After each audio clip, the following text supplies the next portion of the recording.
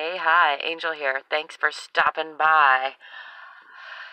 In my endeavors to help us overcome our limiting beliefs and become our best selves and create lives we love, I've been thinking a lot about balance, and over and over again I come back to this conclusion that there's not just one way. There are as many different ways of living a great life as there are different people, and there are many different ways of feeling balanced, and what's balanced for one person isn't necessarily going to feel balanced to the rest of us, and vice versa. So I think it's vice versa, whatever.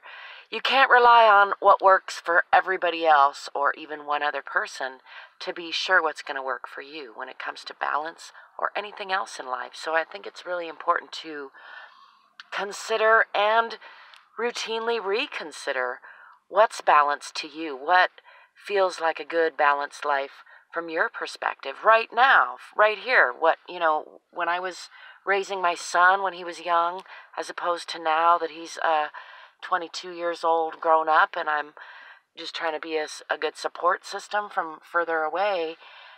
Very different orientation, very different goals as far as what is a balanced day to day for me. Back when he was an infant, it was a balanced day was, me getting a little sleep and him eating and digesting properly. And now it's me earning a good living and trying to demonstrate how to love myself as an adult. So very different day-to-day routines, same goal of living a balanced life for me. And I think it's important to remember that it's okay to be imbalanced.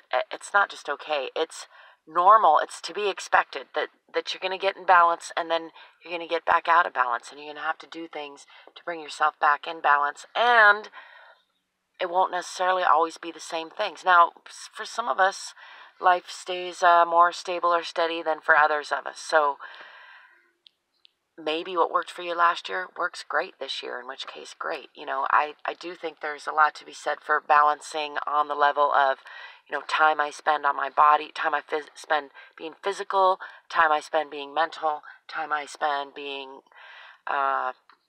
quiet. I was going to say spiritual, but, just listening to the universe, finding a balance in that. And that's another good point that just came to mind, is that there's different lenses you can look at that balance through, and at different times different lenses are going to serve us better.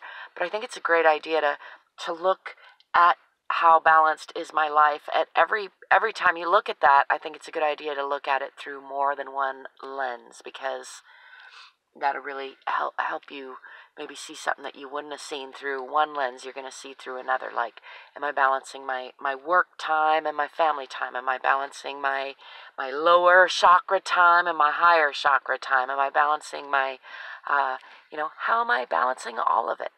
It's my 2 cents for today. I hope you're living well, living balanced.